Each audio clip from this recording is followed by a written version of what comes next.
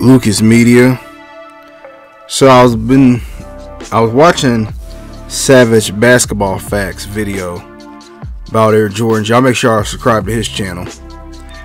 But he made a video today titled "What Does It Mean to Have a Pair of Air Jordans?" And he went to talk about some of the bad stuff, and I just kind of wanted to chime in.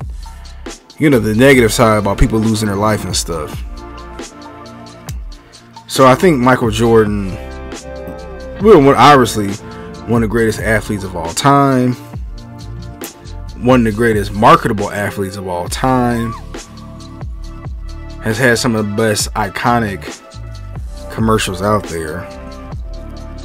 But I have to agree with Savage Basketball Facts to a degree. There was a lot of dark that came with it. Really, I was saying to maybe 2015-ish. Down here, at least in Atlanta, I didn't grow up in Atlanta, but down here in Atlanta, you would see thousands of people waiting outside the mall for 40 pair of Jordans. I remember the Space Jams released, and somebody pulled up next to me in a car, and they didn't even have their window in the back was knocked out. They had a blanket, and it was cold, but they ran up in there to grab those pair of Space Jams. And when the mall opened up, you just seen people damn near trampling over each other, right? And you know, you seen people that came from more impoverished neighborhoods breaking their neck to get Jordans. I got an interesting story. My mom, growing up with my mom, we didn't necessarily have anything, but growing up with my father, when I would stay with my dad, he worked for a very great company, so he had money, but he wouldn't buy me Jordans like that because he felt like Michael Jordan was taking advantage of the youth in the black family, and really poor families in general. And I really, when I look back, he was, but he wasn't, because Michael Jordan he just a worker. Phil Knight was the run that was running the whole show. You know, Phil Knight and his soldiers. So people wanted Michael Jordan to come out and say something. He wasn't going to do it because he wasn't going to make Phil Knight mad and wasn't going to mess up their bottom dollar. But I mean, I seen people get their Jordan stolen. I remember kids in Texas and Chicago was getting robbed for their Jordans.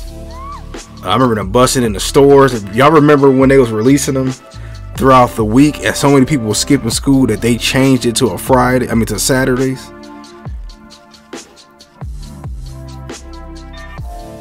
And I remember when they were like, what, 120, then it seemed like they just started creeping up. Now they $200 something.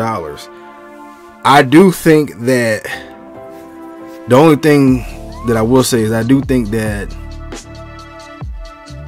they're not as popular anymore because other shoes are up there, like the Yeezys and Dunks now. There are certain Jordans that are still coveted, but not like how it used to be. It used to be anytime the Jordans was dropping, people was out there grabbing them. But yeah, it was a lot bad that came with it. Like, it felt like you wasn't nobody unless you had on a pair of Jordans or pennies or whatever. And even Penny came out and said it was disturbing that people was breaking their neck to get a pair of the foam posits. And you know, my father would be like, man, I ain't buying you no Jordans. I can get you any pair of Jordans that come out, but it's the principle. They just shoes. And at my age, they really are just shoes. But when we was growing up in the 90s, it was like they was everything. You could be the most quietest, standoffish kid. If you had a pair of Jordans, everybody would dab you up. All the girls looking at you like, ooh, look at them on your feet. It just changed the game, you know. But I agree with Savage Basketball Fact. Y'all make sure y'all go subscribe to his channel. He over there spitting some real stuff over there, some harsh truth for a lot of different people. But yeah, it was some, you know, Nike and Jordan, they could have did a whole lot better than what they did with those Jordans back in. You know, one more thing before I forget. People really was jealous of you when you had a pair of Jordans. I remember I had a collection, right? I know I had at least the first 20 shoes. And in some cases I had 2-3 different pairs. You know, I might have 5 pair of the 10s, 5 pair of the 12s. 12s are my favorite ones.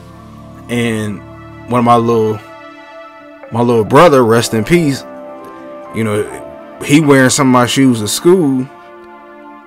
And, you know, he's a senior in high school. I'm in my second year in college.